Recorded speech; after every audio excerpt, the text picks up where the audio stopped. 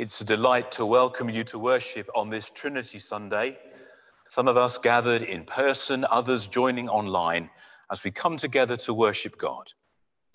I'm going to read some verses from the Psalms to lead us into our worship. Ascribe to the Lord, O heavenly beings, ascribe to the Lord glory and strength. Ascribe to the Lord the glory of his name. Worship the Lord in holy splendor. The Lord sits enthroned over the flood. The Lord sits enthroned as King forever. May the Lord give strength to his people. May the Lord bless his people with peace. Our first hymn today is a hymn of praise. It's in Singing the Faith at number 39. Angel voices ever singing round thy throne of light. 39 in Singing the Faith.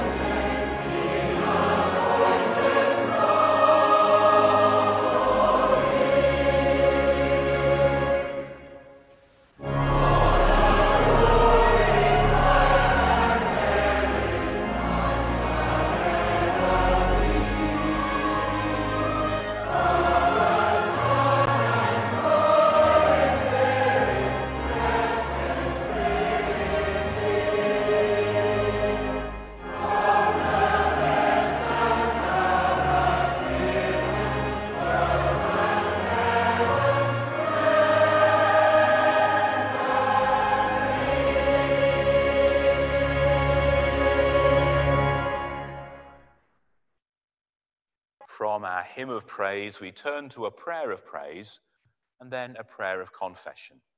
So let us pray.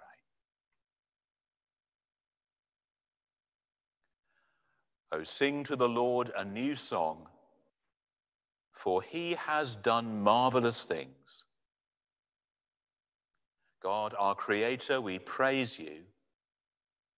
In the beginning, you called the universe into being.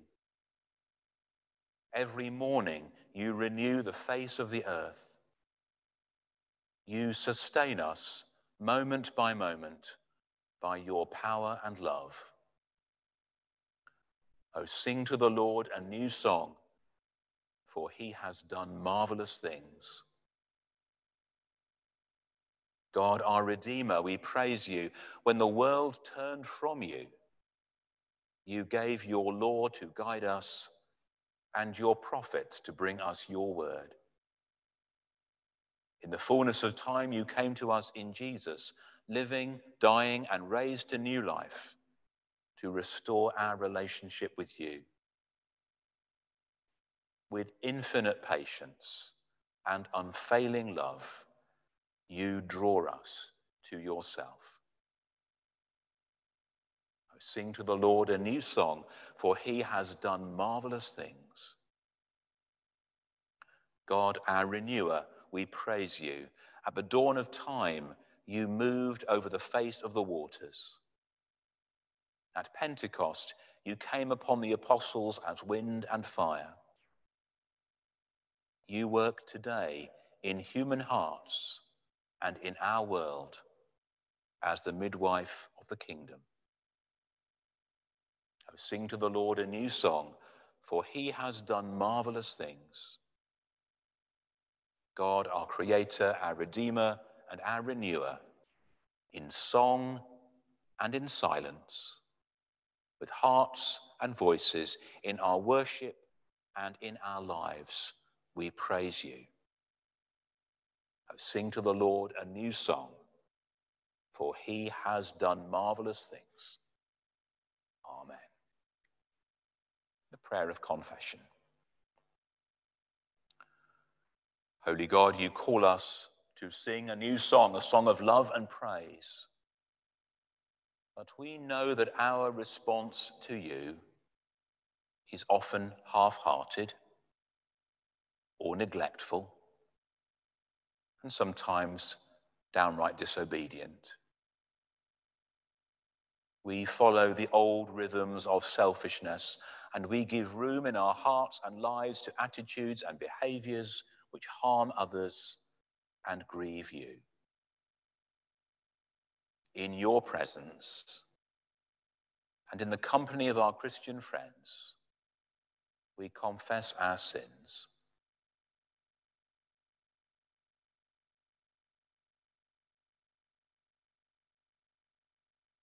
We ask for your forgiveness and for your renewing grace to retune our lives that we may sing your praise.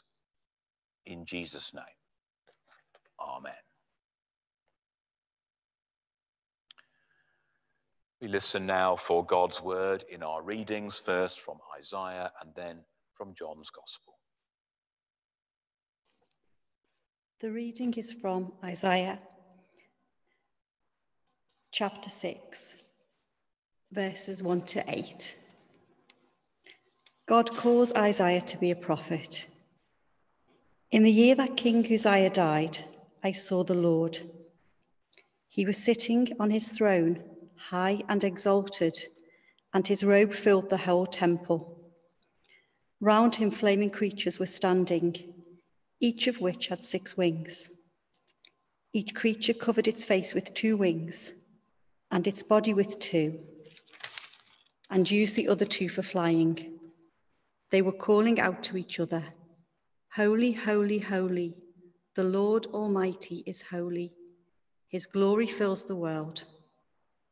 The sound of their voices made the foundation of the temple shake, and the temple itself was filled with smoke. I said, "There is no hope for me. I am doomed because every word that passes my lips is sinful, and I live among a people whose every word is sinful. And yet, with my own eyes, I have seen the King, the Lord Almighty." Then one of the creatures flew down to me, carrying a burning coal that he had taken from the altar with a pair of tongs. He touched my lips with the burning coal and said, "This has touched your lips, and now your guilt is gone, and your sins are forgiven." Then I heard the Lord say, "Whom shall I send? Who will be our messenger?" And I answered, "I will go, send me." This is the word of the Lord. Praise be to God. John 3, verses 1 to 17. Now there was a Pharisee, a man named Nicodemus, who was a member of the Jewish ruling council. He came to Jesus at night and said, "Rabbi, we know that you are a teacher who has come from God, for no one could perform the signs you are doing if God were not with him." Jesus replied, "Very truly, I tell you, no one can see the kingdom of God unless they are born again." "How can someone be born when they are old?" Nicodemus asked. "Surely they cannot enter a second time into their mother's womb to be born." Jesus answered, "Very truly, I tell you, no one can enter the kingdom of God unless they are born of water and the Spirit. Flesh gives birth to flesh, but the Spirit gives birth to spirit. You should not be surprised at my saying, 'You must be born again.' The wind blows wherever it pleases. You hear its sound, but you cannot tell where it comes from or where it is going. So it is with everyone born of the Spirit. How can this be? Nicodemus asked. You are Israel's teacher, said Jesus, and do you not understand these things?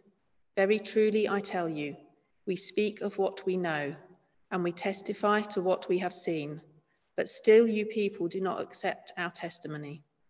I have spoken to you of earthly things, and you do not believe. How then will you believe if I speak of heavenly things? No one has ever gone into heaven except the one who came from heaven, the Son of Man. Just as Moses lifted up the snake in the wilderness, so the Son of Man must be lifted up, that everyone who believes may have eternal life in him. For God so loved the world that he gave his one and only Son, that whoever believes in him shall not perish, but have eternal life. For God did not send his Son into the world to condemn the world, but to save the world through him. Thanks be to God.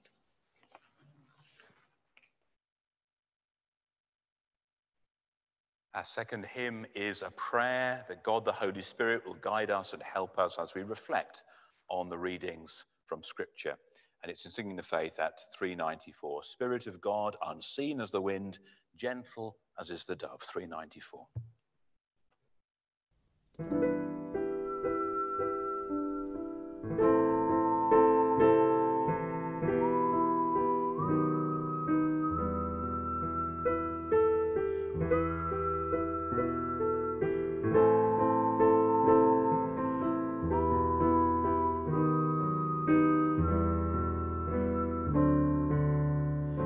Spirit of God, unseen as the wind, gentle as is the dove, teach us the truth and help us believe. Show us the Saviour's love.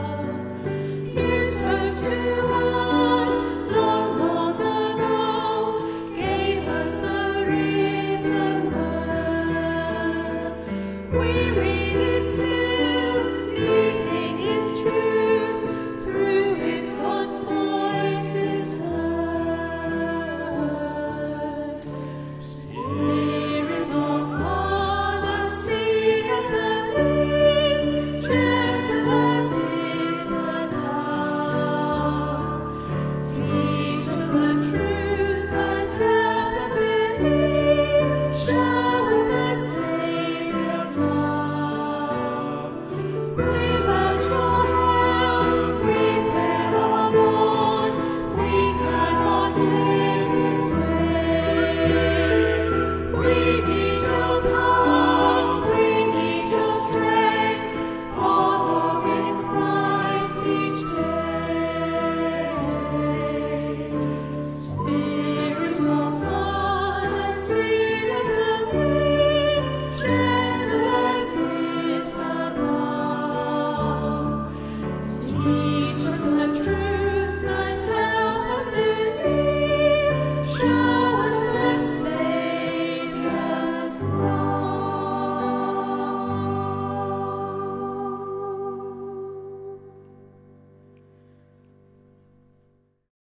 So, Spirit of God, so work among us that the words spoken, read, heard, and understood may convey the grace and love of God to our hearts and bring us grace and peace.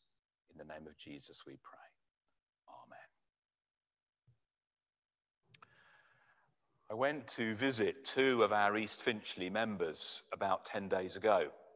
This was quite an event, for me at least, because it meant actually going into someone else's house. And it's a long time since I was last able to do that. And I've really missed it, as I'm sure we all have. Anyway, we had a cup of tea and a prayer, and as we were talking, they shared with me a list of 20 questions about life, which they thought would repay reflection. The first was, if you had to choose a new forename, what would it be? Another was, what age would you most like to be? And another, have you any unfulfilled ambition? Lots of food for thought there. Just one of the questions was directly religious, and it was this: do you believe there is a God? Thinking about those questions and that final question as I came to look at our readings for today, I wondered about adding one further question or group of questions. Have you met God? If you have, where and how did it happen? What was it like? What is your experience of God? Easier perhaps to name our favourite film or to choose our desert island discs, but really, really important questions. And ones the Bible and the Christian tradition answer in a whole variety of ways.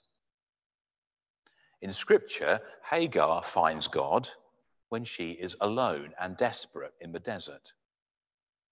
Moses meets God when he sees a bush on fire and goes to take a closer look. Elijah hears God in a sound of sheer silence when he is fleeing for his life. And the Israelites in exile, far from home, discover God by the rivers of Babylon. In the story of the church, John Wesley felt his heart strangely warmed when he was sitting in a meeting, listening to somebody reading an old sermon. And it was as Christian people came to experience God as Father, Son, and Holy Spirit that they made sense of this through the idea of the Trinity, the insight we particularly remember on this Sunday in the year. So how would we answer those questions? Have you met God? Where and how did it happen? What was it like? What is your experience of God? Isaiah 6 offers one of the Bible's classic answers. I mentioned Hagar and Moses and Elijah first of all this morning to remind us that not everyone meets God in the dramatic way that Isaiah did. So if we don't see heavenly creatures around us this morning, that doesn't mean that God isn't here. But Isaiah's vision is powerful and instructive, and I'd like to draw out from it two contrasts and three consequences. Let's start with the contrasts. The first one is between human limitation and God's majesty. And it's expressed in the very first verse of our reading today. In the year that King Uzziah died, I saw the Lord. Many of us will have watched some or a lot of the coverage of the death of the Duke of Edinburgh a few weeks ago. And we will have shared in that sense of the end of an era as his long life drew to its close. The Duke died within a few weeks of his 100th birthday, and that is a remarkable achievement by any standards. In a similar way, King Uzziah was the longest reigning monarch of the Old Testament, and his death must have felt like a huge change to Isaiah and his contemporaries, a reminder of human mortality and finitude. The vision in Isaiah 6 of the Lord sitting on a throne, high and lofty, points the contrast between God and the most powerful of human beings. On the one hand, the king with his palace, his armies, his servants, his wealth, now gone to his grave. And on the other hand, God enthroned in majesty, attended by the seraphim, filling the temple with his glory. Second contrast is between human sinfulness and God's holiness. Remember Isaiah's cry of dismay, "Woe is me, I am lost, for I am a man of unclean lips, and I live among a people of unclean lips.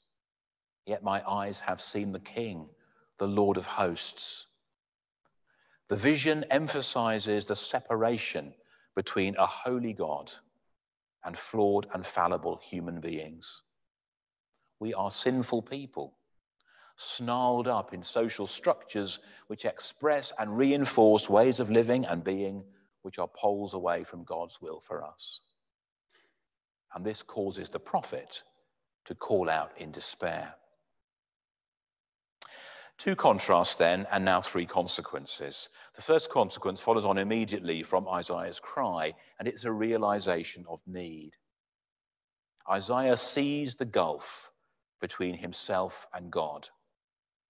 And he understands, but as well as the gulf between the human and the divine, there's also the moral separation between a holy God and a sinful person living in a fallen world. We are not the people God intended us to be. We are not in any fit state to see God. Indeed, the vision of God acts as an alarming disclosure of the truth about us and about our world. We need a new start. In the language of John 3, our gospel reading today, we need to be born again if we are to see, to experience, and to enjoy the kingdom of God. And then the second consequence, renewal by God's gracious act. Isaiah is dismayed. God's response is to send a seraph with one of the burning coals from the altar to take away his guilt and his sin.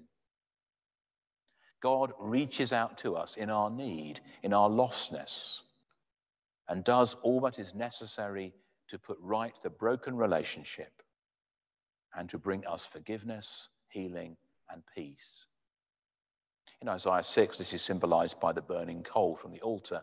In Christian understanding, of course, God's grace comes to us in Jesus, living, dying, risen, and ascended. We are renewed, we are born again through the powerful saving initiative of God in Jesus Christ. And we enter into this new life through water and the Spirit as we join the people of God through baptism, a symbol of faith and obedience, and as we receive the Holy Spirit, who enables us to live in God's way. The third consequence is a response to God's call. Whom shall I send? And who will go for us? Says God. And Isaiah's reply, here am I, send me. It's important to notice the sequence here. The call to serve comes after the experience of grace. Theologically, that's crucial. We don't do things for God in order to make God love us and accept us. Rather, we respond to God's call because God has loved us and does love us. The gospel rhythm is always grace and then response. But having said that, human experience doesn't always correspond neatly and tidily with our theology. It's entirely possible that a person may hear God's invitation to do something before they've grasped the message of grace. We shouldn't worry about that. God knows what he's doing. We began this morning with a whole lot of questions, and I encourage you to keep on thinking them through, especially asking yourself, what is my experience of God? I hope and pray that we may all know God, not just in his majesty and holiness, but above all, in his renewing and redeeming love. Love embodied in Jesus and communicated by the Holy Spirit. And that we may respond to that love in faith, in worship, and in service. May it be so. Amen. Going to take a couple of moments now for quiet thought as we mull over the readings we've heard today, the hymns we've heard or sung, the thoughts that God has prompted in our hearts as a response to all of that, or from wherever else those thoughts have come at God's bidding. We have a chance to bring our reflections and our responses to God in quiet prayer, and then we'll turn to our prayers of intercession.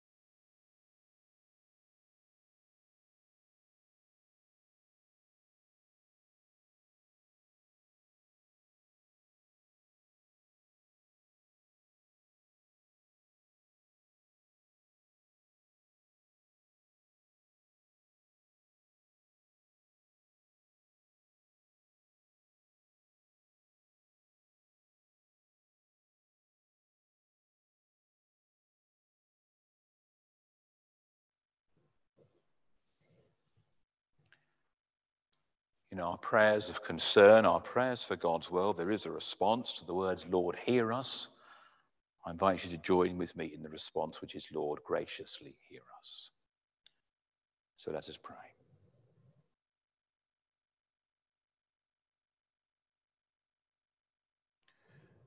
God of all kindness, you gave your only Son because you love the world so much. We pray for the peace of the world. Move among us by your Spirit. Break down barriers of fear, suspicion, prejudice, and hatred. Heal the human family of its divisions and unite it in the bonds of justice and peace. Lord, hear us. Lord, graciously hear us. Pray for our country. Enrich our common life. Strengthen the forces of truth and goodness. Teach us to share prosperity and to bear one another's burdens. And those who are the most vulnerable may pass from need and despair to dignity and joy. Lord, hear us. Lord, graciously hear us. Pray for those who suffer, those who are going through the experience of illness or of bereavement, those whose suffering is very visible, those who are outwardly well, but damaged or wounded or struggling in spirit. We pray for those who are caring for loved ones, that they too may know your strength. Surround them all with your love.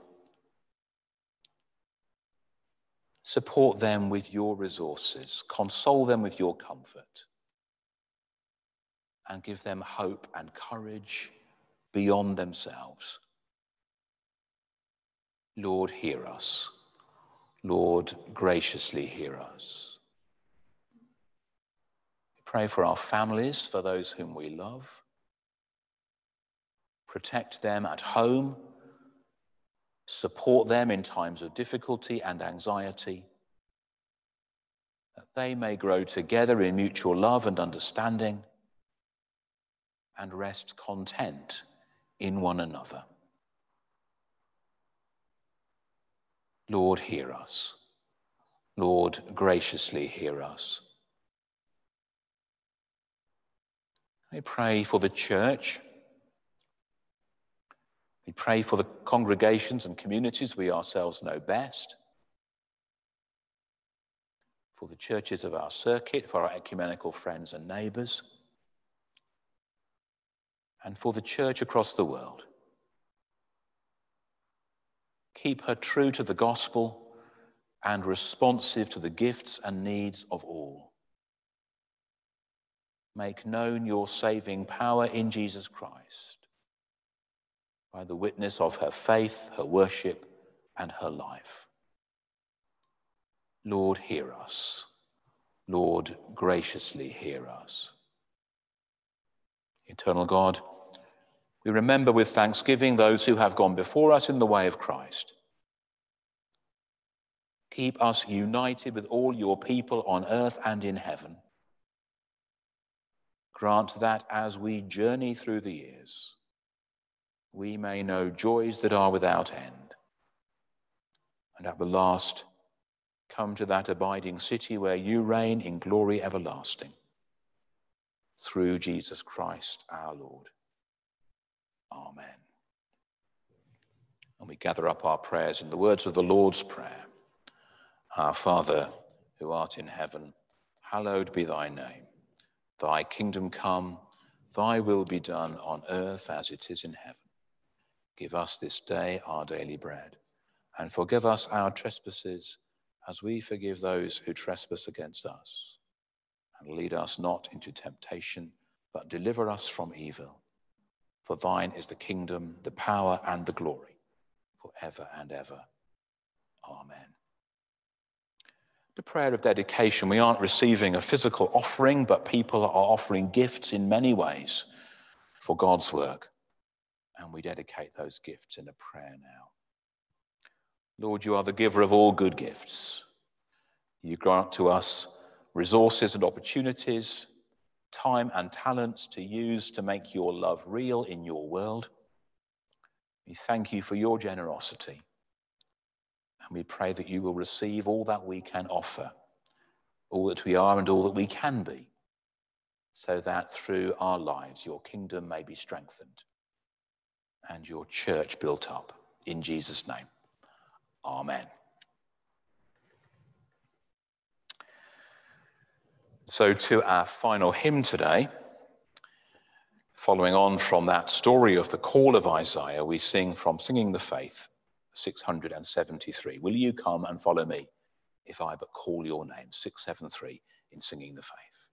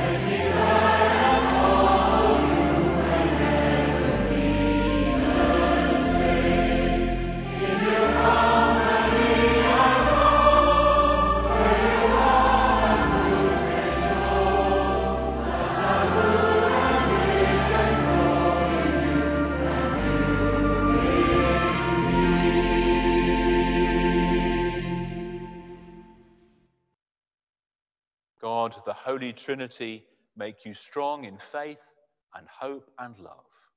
And the blessing of God Almighty, the Father, the Son, and the Holy Spirit be among us and remain with us always. Amen.